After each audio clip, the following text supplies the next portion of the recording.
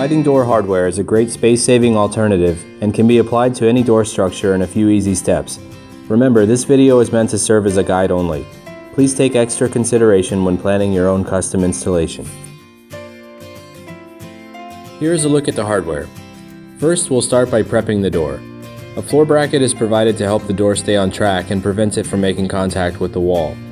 This means you will need to route out the underside of the door so it can slide over the bracket.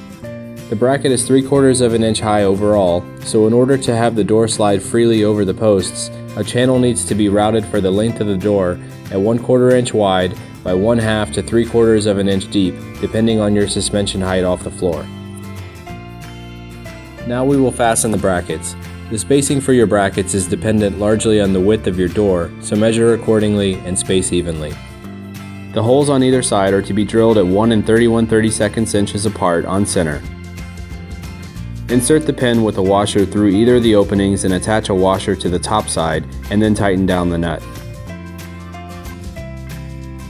Use the spanner wrench provided to tighten the surface plate and then repeat these steps.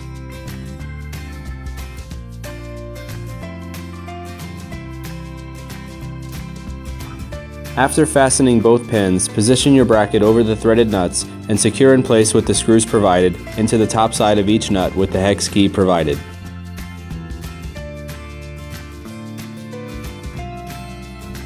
After the entire assembly is tightened, screw the cap covers into place and tighten down with the spanner wrench once again to conceal the hardware.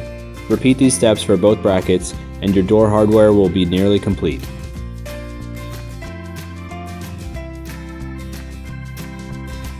Note that the hardware included can be applied with left or right orientation to slide in either direction.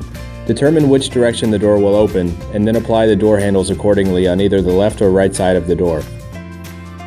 Drill holes for your handles at 11 13/16 inches apart on center. Apply the pen with a washer through either one of the openings, then insert a washer over the bolt on the other side and secure the handle in place. With the mounting post of the handle in place over the threaded bolt, tighten the nut from below and repeat these steps for both the top and bottom posts. Now we will apply the back-to-back mounting hardware on the other side. Insert the door handle over the nuts and use a hex key to tighten the set screws in place on both posts as shown.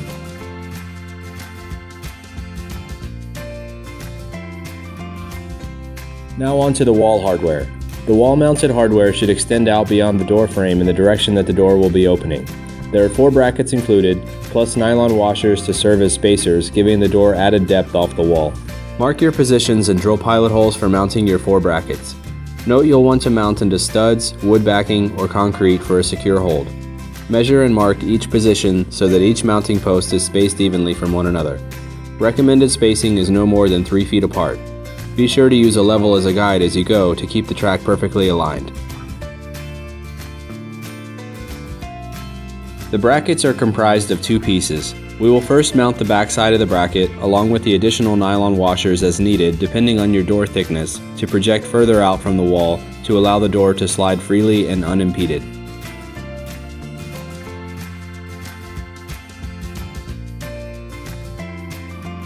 Now with 1/2 of your bracket set in place, fasten the outer portion of the mounting bracket and with your bar set in position, repeat these steps for all 4 brackets to hold the bar securely in place.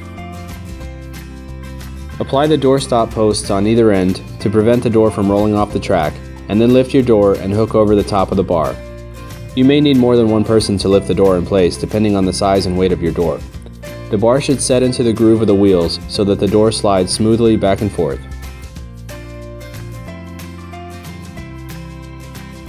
Next, we will position the door stops on either end.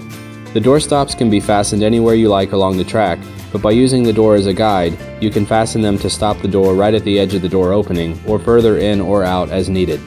Much of this installation is dependent on the size of your door and up to your discretion in terms of hardware placement for however your job sees fit.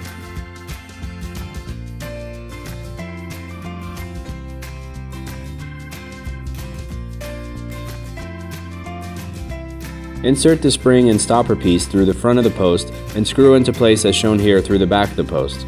Once in position, tighten the post from above to secure it in place.